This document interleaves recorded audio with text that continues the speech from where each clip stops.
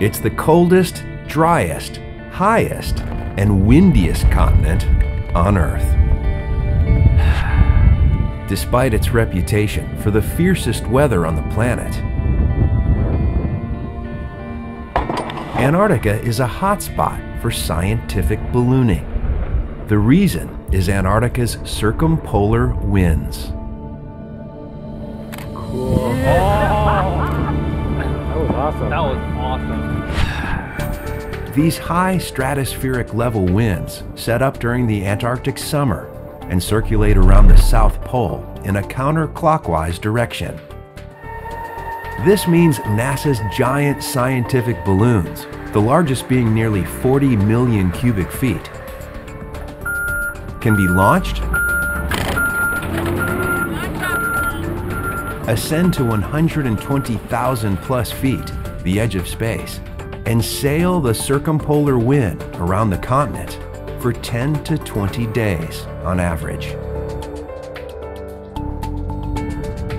And in some of the most successful instances, flights can be terminated and the balloon and payload recovered,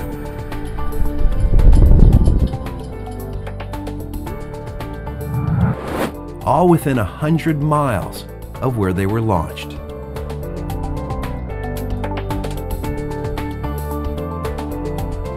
Riding this Antarctic vortex in 2008, a 7 million cubic foot super pressure test balloon flew for 54 days, setting a stratospheric scientific balloon flight duration record.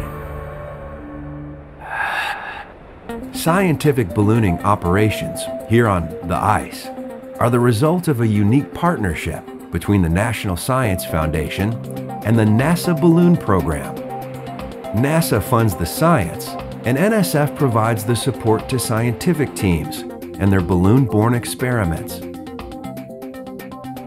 Like this one called STO, or the Stratospheric Terahertz Observatory. It's being readied for its first Antarctic summer flight at the NASA NSF Long Duration Balloon Facility at Williams Field. The LDB launch facility is located on the Ross Ice Shelf, a 45-minute drive from McMurdo Station, when the weather's favorable. STO is designed to address a key problem in modern astrophysics, which is understanding the life cycle of star-forming molecular clouds in our Milky Way galaxy.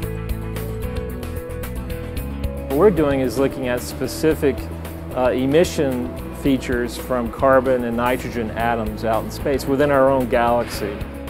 In doing so, STO will map a swath of our galaxy with the world's most sensitive high-frequency radio receivers, essentially listening in to how clouds of gas and dust, which permeate the Milky Way, coalesce to ultimately spawn stars and planets. But for instance, no one's actually ever captured a cloud, one of these molecular clouds in the process of formation. No one's been able to see that. One reason is these atoms and molecules radiate at such a high frequency, over 1,000 billion cycles per second. Too slow to be observed with the human eye, but too fast to be observed through the blanket of water vapor that envelops the Earth's surface. With STO, primary investigator Chris Walker and his multinational team have developed a way to capture and focus this far infrared light using a conventional optical telescope on a high-altitude balloon platform that flies far above most of the Earth's obscuring water vapor. Now, light comes in, hits this mirror, goes up to a secondary mirror, and then sends it back through a hole in the bottom of the telescope. It comes right out the bottom of that telescope. From there, a secondary optic system channels the far infrared light to superconducting detectors held within 5 Kelvin of absolute zero inside a liquid helium-cooled dewar.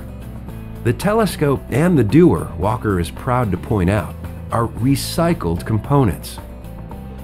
And the original telescope was built, the way I understand the history, for flying on the space shuttle, but it never flew. And so it was actually in a warehouse at the Smithsonian, I was told. And the cryostat was a prototype to cool instruments for the Spitzer Space Telescope. We put the two together and we really have a space-grade instrument that we're flying on the balloon. Walker is equally savvy about how the economics of scientific ballooning can help further his team's science. Oh, it's a huge significant stride forward.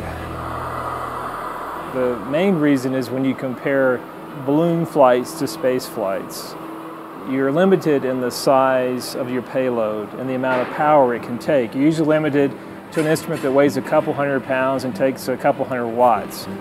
But with the balloon, you can actually fly much larger instruments that can look at a whole bunch of more of the Milky Way or extragalactic space than you would normally. In the end, you can do more science than you could from orbit at a much smaller price. STO was successfully readied and launched on January 15, 2012. Carried aloft by a conventional 39 million cubic foot zero pressure balloon, the STO flight lasted for 14 days, completely circumnavigating Antarctica. The mission allowed extensive testing of many flight systems to be conducted.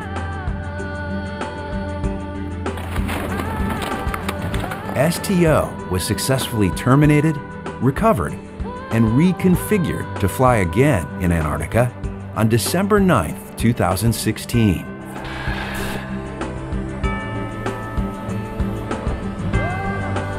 The STO-2 flight lasted for 20 days, circumnavigating the continent twice. The mission verified the operational capability of advanced flight systems critical to the next generation of terahertz balloon-borne observatories, GUSTO.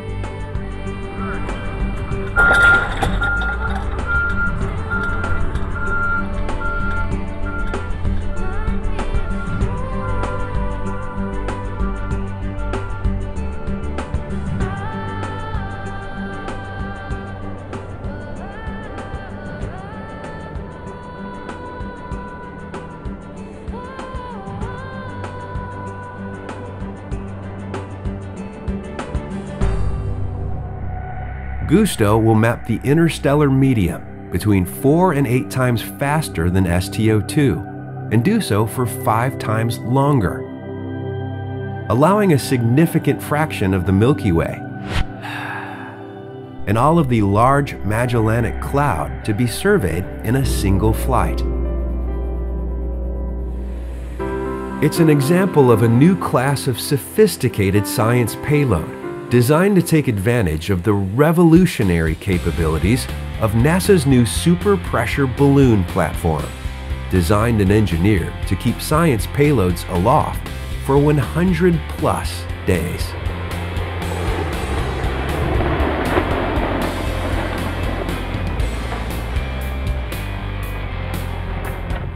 So the cutting edge of science is independent of the tool you're using to advance the science.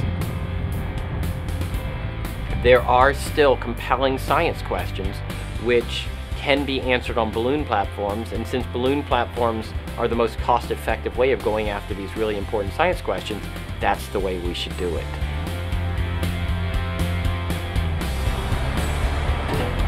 What the new scientific ballooning capabilities are offering us is a technology. It's an enabling technology to get us to the edge of space, scientifically meaningful, for a longer duration at a reasonable cost. That's the technology. The need is there's lots of great science to be done that we can do on these platforms at lower cost and get the important training to be able to test out instruments. You know, we may test out things that are very high value on a scientific balloon in anticipation of a future flight opportunity. And so now we've met a need with the technology, and that's real innovation. You know, that's when NASA makes progress.